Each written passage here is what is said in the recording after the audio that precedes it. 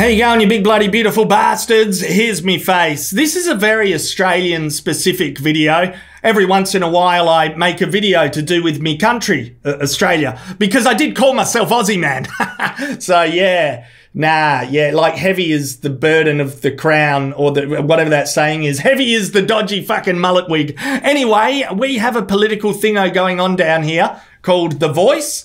On October 14, we have a referendum, a public yes or no vote on whether or not Australian Aboriginals, also known as First Nation legends, can have a voice enshrined in the nation's constitution.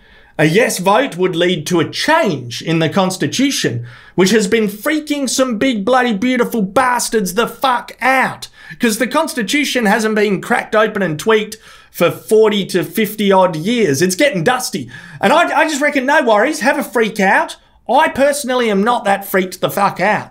I reckon our constitution can handle a tweak. The constitution's not a pussy. Like, it's not a soft cock. Rewriting documents, revising papers, creating multiple drafts in any setting is generally a good thing. We all know Game of Thrones wasn't drilled and revised properly in the final season. And what happened? What happened there? The world was shit because of it. But seriously, I'm going to vote yes for The Voice. And there's no funding behind me saying that. It's not a fucking influencer thing, so just fuck off with any accusations like that. I am a self-confessed bleeding heart since 2014 and making videos on the web. I'm a pussy. I come from a long line and heritage of pussies. It was in my Ancestry.com test. I paid $300 and then they sent it to me and I opened it up and it just said pussy. And I was like, huh, that's where I came from. But if there's a chance to make life a little better for a community where life has been a little shit, then I want to be on the side of better.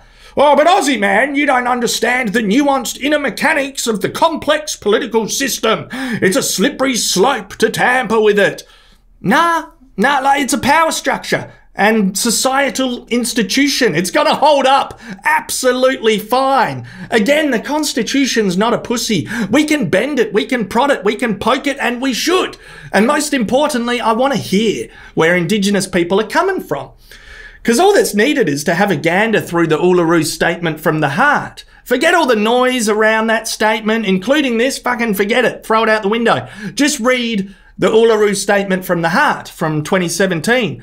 I believe that's what started the idea of The Voice, the request to have this Australian Aboriginal panel in the political system advising, because government and leadership changes every few years, and there's good reason for that too. Bloody dictatorship prevention, it's important. And I just think that will continue to happen. Power will continue to swing and change, and it's no worries.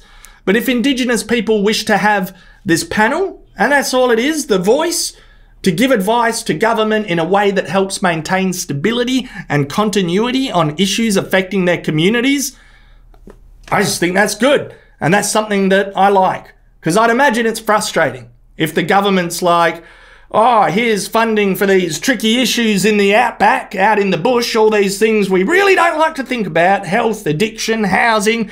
2 years later, you know what? The funding's changed. Sorry about that. Power changed. So now we're changing it. We're reneging, or we're re-implementing the program before that program in 2008. Like, yeah, and it's new and there's a new criteria and you got to fill out the form, blah, blah, blah. Fuck me dead. A culture gets tied up in perpetual unproductive bureaucracy. So yeah, if there's a chance to make life a little better for a community where life has been a little shit, then I want to be on the better side.